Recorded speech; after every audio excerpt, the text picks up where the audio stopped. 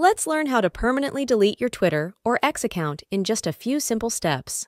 This process is the same on both iOS and Android devices, so let's open our X application and make sure you are logged into your account. If you are logged into the account you want to delete, simply tap on your profile picture at the top left of the screen, and this side menu will show up.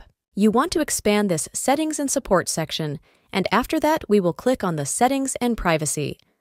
At the top of the screen, you're going to see this Your Account option, and the next thing that we want to click on is the Deactivate Your Account at the bottom of the screen.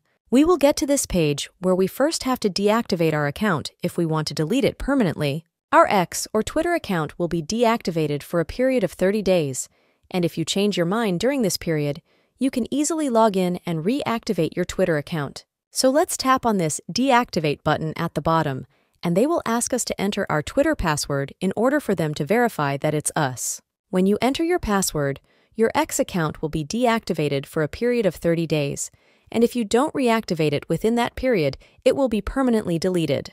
And that's how to delete your Twitter account. If this video helped you out, make sure to leave a comment down below, and I will see you in the next one.